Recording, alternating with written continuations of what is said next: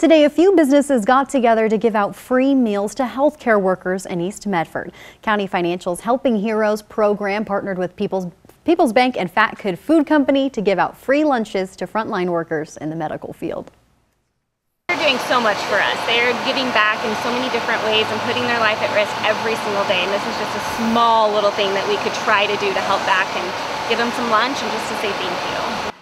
The food was given out at Ascension Lutheran Church in East Medford, right next to the Asante campus.